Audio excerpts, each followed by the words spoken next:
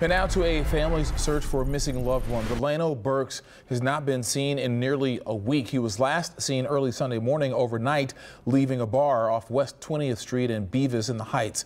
KPRC2's Bill Barajas is live tonight speaking to Burks' family. Bill.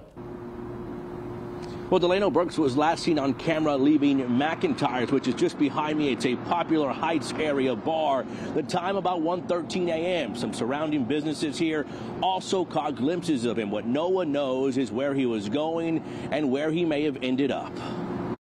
Missing person flyers were put up throughout the Heights area. Talked to her and she said she was going to look at her camera. Family and friends desperate for information, anything that might help locate 26-year-old Delano Burks. He's a really nice soul, really nice person. We're trying to figure out, okay, you know,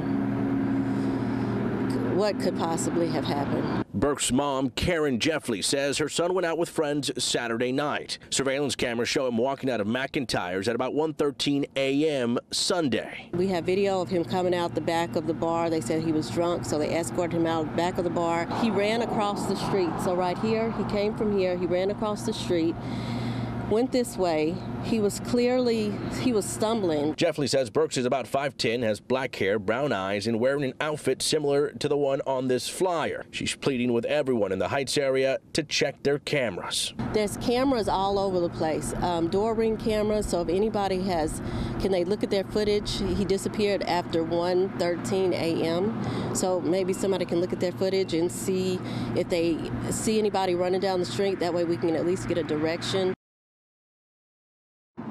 And if you have any information on this case, you're asked to call the Houston Police Department's Missing Persons Unit. That number 832-394-1840. We're live in the Heights. Bill Barajas, KPRC 2 News. Bill, thank you.